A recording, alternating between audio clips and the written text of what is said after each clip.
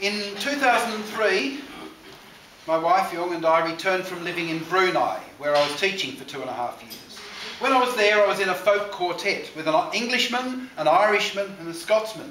Sounds a bit like the beginning of a joke, doesn't it? From that experience, I learned a lot of new songs. And then when I got back to Melbourne, my son arranged for me to make a CD of some of my favourite songs and some of my originals at a recording studio run by a friend of his. And it was the first of 6 CDs I produced over the next 8 years. It's called Axis of Evil, which is the title song.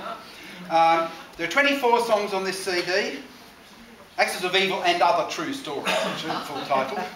And I'm going to sing about half of them today, starting with a few Irish songs. The first one, this is a traditional song. There are many songs about recruiting officers whose job it was to induct people into the British Army with all kinds of promises. And once their victim takes the king's shilling, he's trapped and can't change his mind. I like this song very much. It's a song called Arthur McBride. It's like a debate between a recruiting officer and a young man who has no desire to become a soldier. Sergeant Harper gives several reasons why Arthur should join the army. Then Arthur gives his reasons why it wouldn't be a good idea. The argument becomes more and more heated until it ends in violence.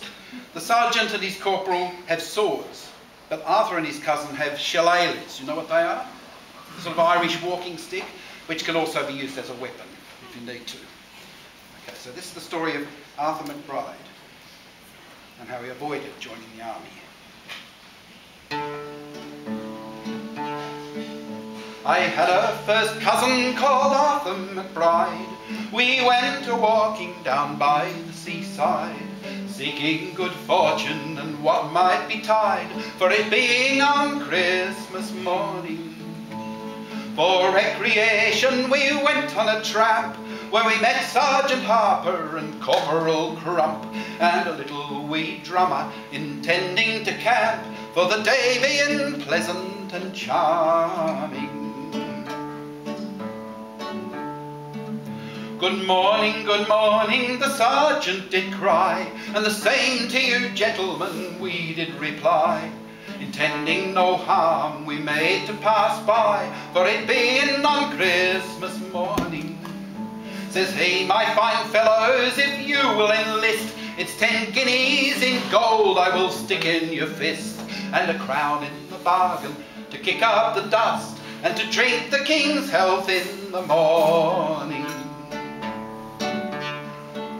For a soldier he leads a very fine life, and he always is blessed with a pretty young wife, and he pays all his debts without worry or strife, and he always lives pleasant and charming.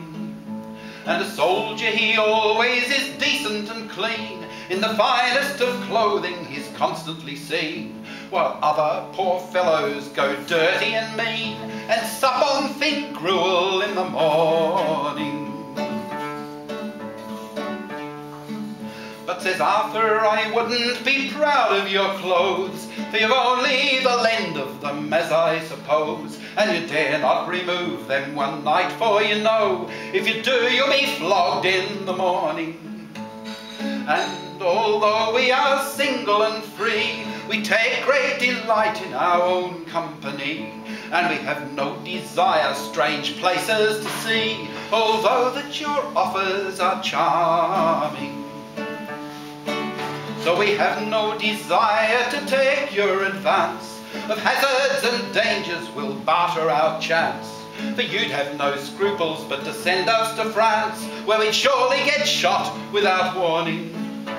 Enough, says the sergeant, if I hear one more word, instantly then will I draw out my sword, and run through your bodies as strength can afford. I'll cut off your heads in the morning.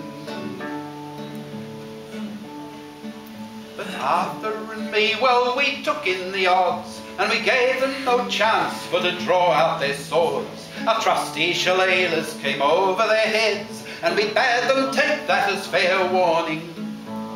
As for the wee drummer, we rifled his pouch, and we made a football of his rowdy-dow-dow.